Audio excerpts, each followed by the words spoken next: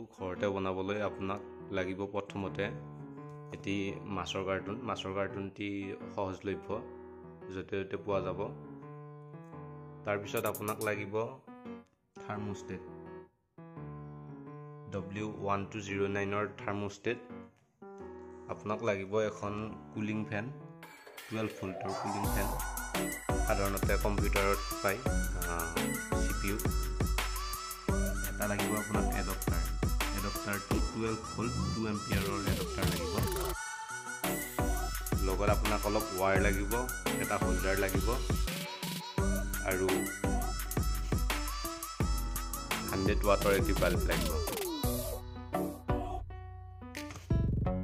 ঠিক আছে, এতিয়া কেনেকৈ এইখিনি কানেক্ট কৰে সেইটো মই আপোনাক দেখুৱাই দি আছোঁ।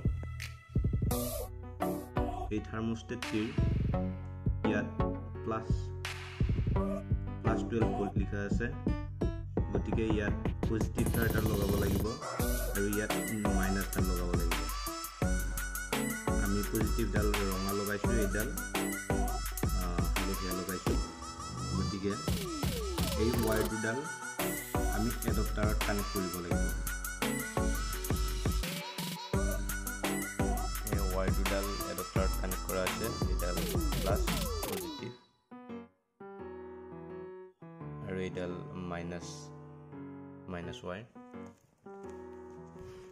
এতিয়া এই W1209 থাৰ্মোষ্টেটটি কেনেকৈ সেট কৰিব লাগে মই দেখাই দি আছোঁ। ইয়াত তিনিটা সুইচ আছে, তিনিটা সুইচৰ এই সেট সুইচটো কিছু সময় প্ৰেছ কৰি ধৰিব লাগিব।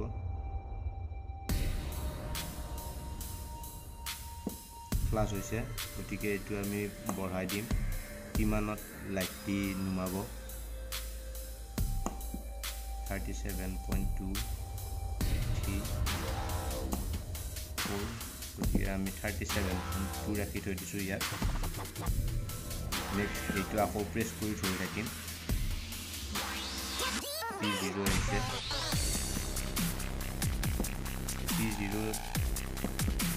P0 H আছে, H থাকিব দিব লাগিব। তাৰপিছত P1 0.5 আছে, অৰ্থাৎ 5 ডিগ্ৰী 0.5 ডিগ্ৰী সেন্টিগ্ৰেডৰ মূৰে হিটিং আৰু কুলিংটো মেইনটেইন হৈ থাকিব। তাৰপিছত এইটো আকৌ প্ৰেছ কৰি ধৰি থাকিলোঁ। P0 P1 P2 110 আছে, এইটো 110 ৰাখিব লাগে। এবাৰ P3 -45 আছে, এইটো যিমান -45 বা -50 ৰাখিব লাগে। তাৰপিছত থাকিব P4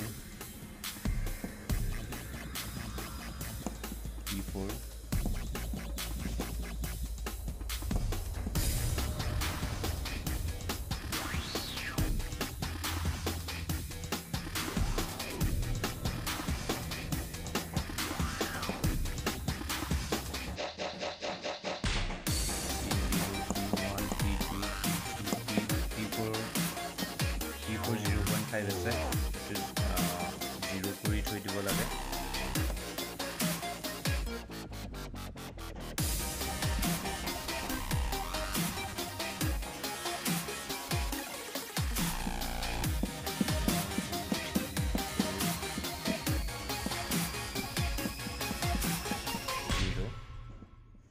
নেক্সট P5 আছে, P5 0। নেক্সট P6 আছে, P6 অফ মোডত ৰাখিব লাগে।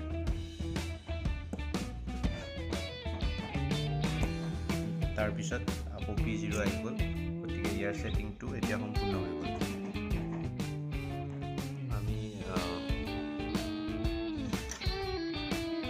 এডপ্টাৰে থাৰ্মোষ্টেটে কানেক্ট কৰিলোঁ।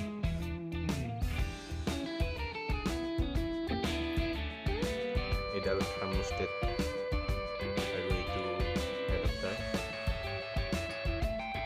তাৰপিছত এতিয়া আমি এইখন কুলিং ফেন এনেকৈ লগাইছোঁ আৰু এইটো লাইট ৱাটাৰ লাইটটো ইয়াত লগাইছোঁ সম্পূৰ্ণ দেখাই দিলে গম পাব কোনখিনি ফেন লগাইছোঁ এনেকৈ লগাইছোঁ কুলিং ফেনখনৰ ৱাই দুডাল ইফালে আছে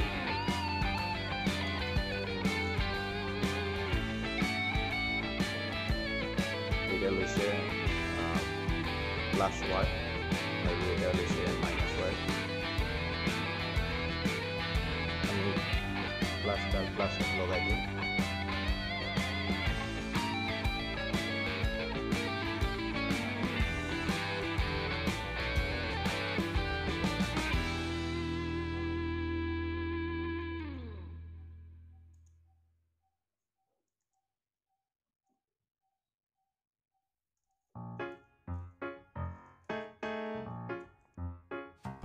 আমি এনেকৈ লগাই ল'লোঁ এতিয়া ইয়াত ব্লেক টেপেৰে ব্লেক টেপ মাৰি দিম যাতে কোনো কাৰণত শ্বৰ্ট নহয় এতিয়া ব্লেক টেপ মাৰি দিলোঁ এতিয়া এডাপ্টাৰটো কানেক্ট কৰি চাওঁ আমি ইয়াত অট'মেটিক কাৰেণ্ট পাই আছে বাৰু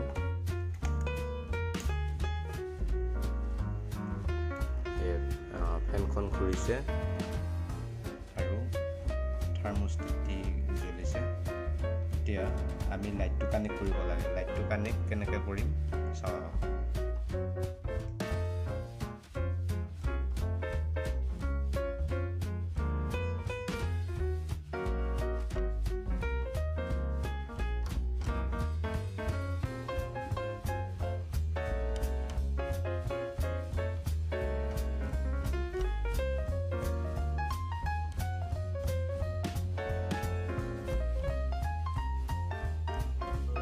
হোল্ডাৰৰ দুডাল ৱায়াৰৰ এডাল ৱায়াৰ এইডাল থাৰ্মোষ্টেটৰ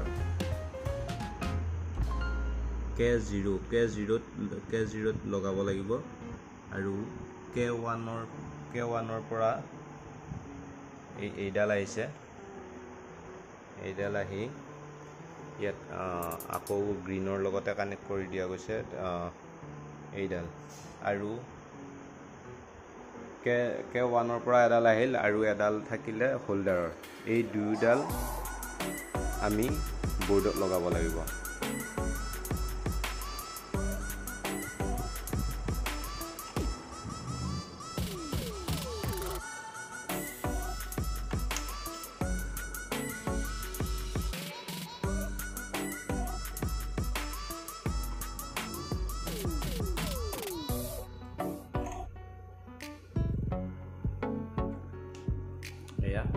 ৰেডি হৈ গ'ল এতিয়া আমি চেক কৰি চাম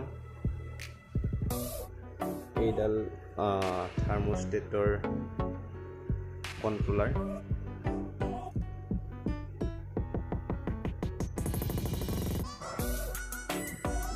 বাল্বৰ ওচৰত লগাই দিছোঁ বাঢ়ি গৈ আছে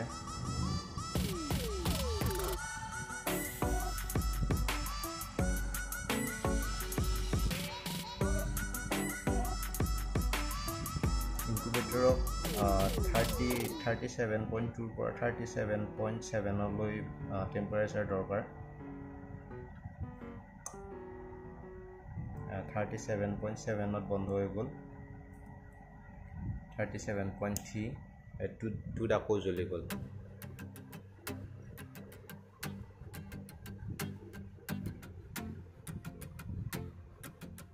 এই 37.123 এনেকৈ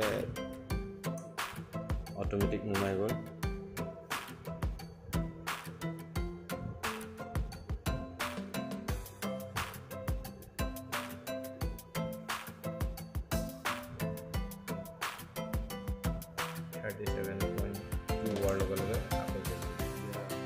এনেকৈ কণীকেইটা দিয়া হৈছে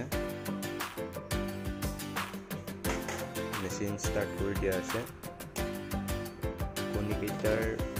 কণীকেইটা দিয়াৰ আগতে অলপ তলত দি ল'ব পাৰিলে ভাল আৰু কণীকেইটা দিয়াৰ আগতে এনেকৈ কিবা এটা চিম্বল দি লিখি লোৱাটো ভাল। মই ইয়াত তাৰিখটো লিখি দিছোঁ, ইউ বুলি লিখি দিছোঁ। ইউ মানে আপ আৰু এল লো মই বুজি পোৱাকৈ এটা ছিগনেল দিছোঁ। আৰু এই কণীকেইটা দিনত মিনিমাম 2 বাৰ ঘূৰাব লাগিব। এনেকৈ ঘূৰালে হ'ব। এলটো তললৈ গুচি যোৱাকৈ, ইউটো ওপৰলৈ অহাকৈ আকৌ এবাৰ এনেকৈ ঘূৰাব লাগিব। অৰ্থাৎ 12 ঘণ্টাৰ মূৰে মূৰে ঘূৰাব পাৰিলে ভাল। অতি কমেও 2 বাৰ ঘূৰাবই লাগিব। পাৰিলে 3 বাৰ ঘূৰাব লাগে 8 ঘণ্টাৰ মূৰে মূৰে।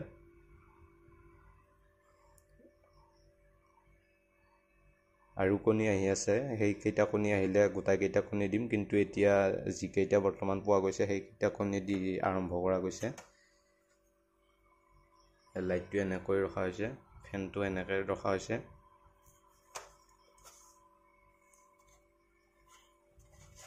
ইয়াত এটা ডাঙৰ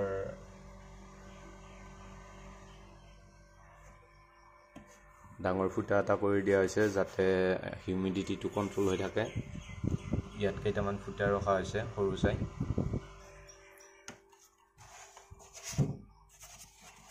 এতিয়া ঢাকনিখন এনেকৈ মাৰি থৈ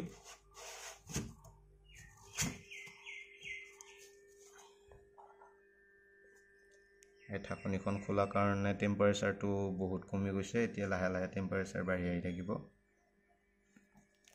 37.4ত লাইটটো অফ হৈ যাব।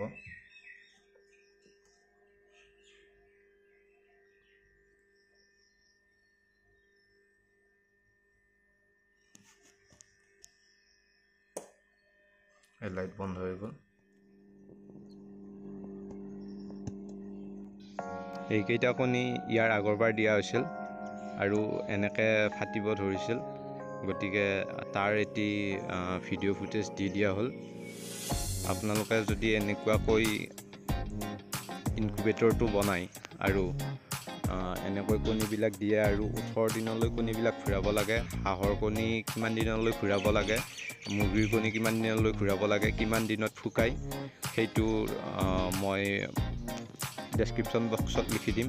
আপোনালোকে তাতে চাই ল'ব পাৰিব। গতিকে এইখিনিকে কৈ মই বিদায় লৈছোঁ। ধন্যবাদ।